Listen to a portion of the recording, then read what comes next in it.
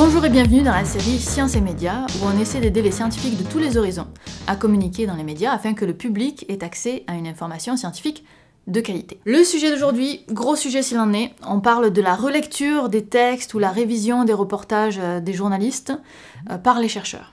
Et pour ce thème, la vidéo est un peu particulière parce que dans toutes les entrevues que j'ai faites, j'ai eu un consensus sur quasiment tous les sujets qu'on aborde dans la série, à quelques nuances près évidemment, mais vraiment pas sur le sujet de la relecture. Alors, est-ce que les scientifiques peuvent demander à relire les articles avant la publication ?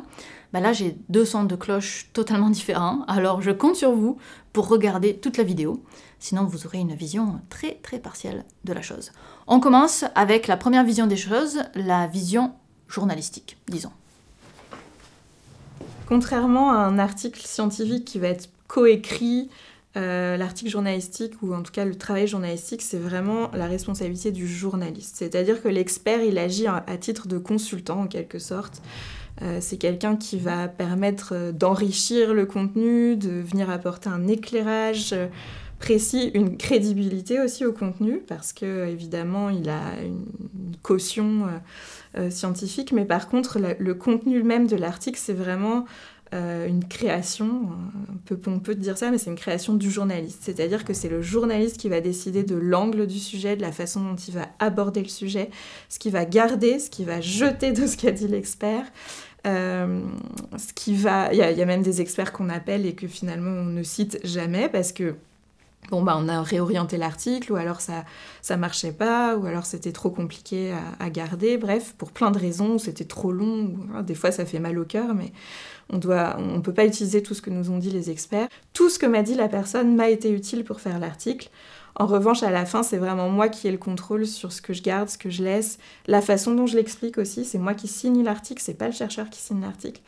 Donc c'est pas une collaboration, même si c'est une relation évidemment de confiance, que moi je fais très attention à ne pas trahir ce qu'on m'a dit ou à ne pas faire dire des choses qui n'ont pas été dites. On n'est pas dans la révision par les pairs ici, c'est pas un processus scientifique, c'est un journaliste qui a un angle de traitement en tête et qui est indépendant par rapport au contenu qu'il veut retenir ou non. Donc il n'y a pas à faire réviser le texte, mais c'est difficile à faire comprendre et accepter pour certains professeurs et chercheurs parce que c'est dans notre culture d'avoir cette révision-là par les pairs, puis un espèce de besoin de contrôle de l'information. Et là, il faut apprendre et accepter à laisser aller. Moi, les rares fois où j'ai accepté de faire relire mes articles, en fait, on me les complexifie systématiquement. C'est-à-dire que le chercheur, en relisant sa citation, il va se dire « Ah ouais, mais là, j'ai un peu trop simplifié, puis mon collègue, il va me juger parce que j'ai trop simplifié. » Donc là, il va me remettre des mots de jargon que moi, j'avais pris soin d'enlever. Il va rallonger systématiquement les citations. Systématiquement, c'est vraiment... Donc il rallonge, il rajoute des précisions, ce qui fait que nous, des fois, on est à la ligne près à la fin. Donc on est obligé de couper des petits mots parce que ça rentre pas. Donc on peut pas rajouter une ligne, ni deux, ni un paragraphe. Comme je disais, c'est la responsabilité du journaliste que son texte soit intelligible par le plus grand nombre. Et si on laisse les chercheurs le rédiger à leur manière, on perd, nous, le contrôle sur la façon dont on nous présente l'information.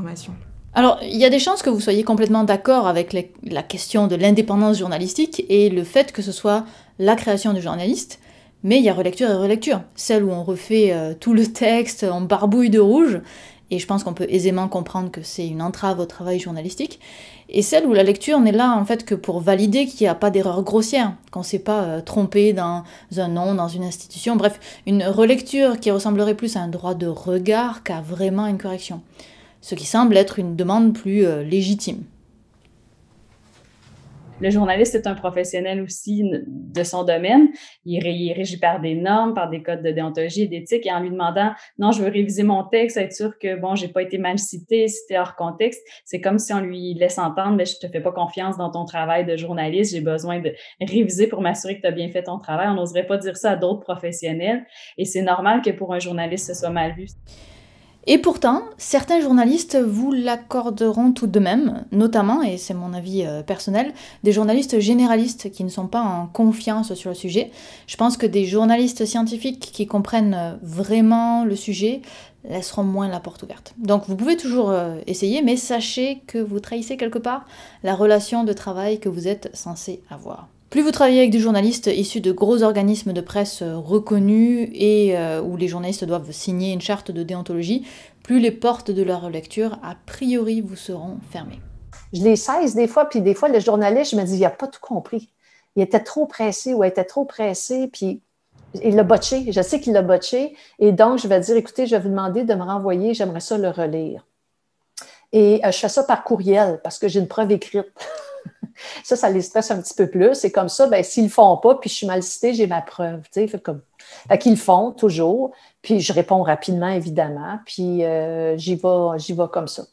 Et souvent, ce que je fais maintenant, parce que j'en ai insulté quelques-uns en demandant de relire quand je trouvais que ça me tentait de relire, alors je le dis d'avance. Ça se peut que je vous demande de relire. Je vais vous donner du temps, ça va me faire plaisir. Je vais vous expliquer les concepts. Toutes les fois où est-ce que je fais une entrevue, souvent, je pense que je ne suis pas un journaliste scientifique, mais je pense que quelque chose qui est souvent demandé par les journalistes à la fin, c'est est-ce que vous voulez revoir le texte? T'sais?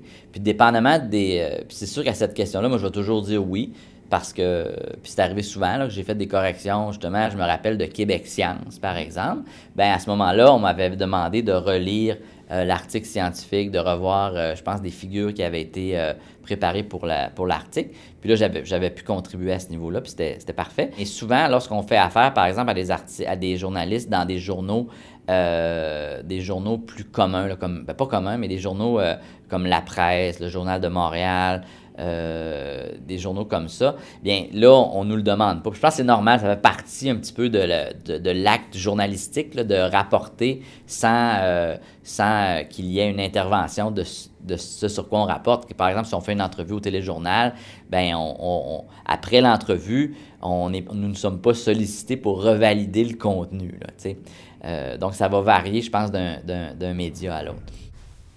Comme quoi, même s'il y a des règles journalistiques, même si chacun est censé avoir un rôle clair, la réalité de son application est différente avec beaucoup de variations interpersonnelles, évidemment. Mais s'il y a peut-être un conseil que je peux vous donner pour éviter de rentrer dans la problématique, c'est de est-ce que j'aurai le droit de relire ou non, ben c'est de ne pas demander à relire, parce que c'est déjà pas votre rôle, mais de faire passer votre message vraiment au moment de l'entrevue.